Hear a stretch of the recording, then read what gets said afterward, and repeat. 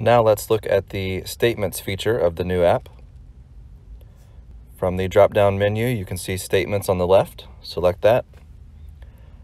And then it will show the current statement from November 30th. I have a balance due of $0. And then it will also show in the box below recent payments. On November 30th, there was a check payment of $37.80. And then at the bottom, it will also show any past due balances. If I would like to look at a previous statement, I can select the statement bar at the top, and it will bring down a scroll of previous statements. I'll look at the one from October 31st.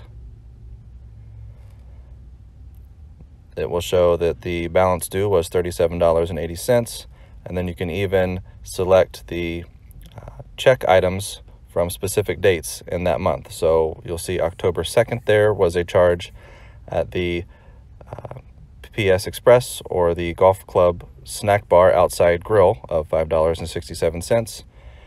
And then on October 14th, another charge for $6.93. And if you select one of those, it will show the items on that check. And there was a chicken salad charge. It will show the subtotal, tax, service charge, and then the total at the bottom that is charged to the membership account.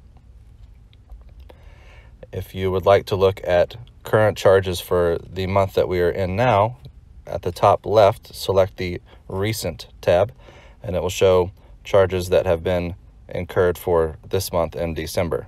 I currently have a total balance of $32.72. Another feature is if you have ACH payments set up, you can make a payment from the mobile application.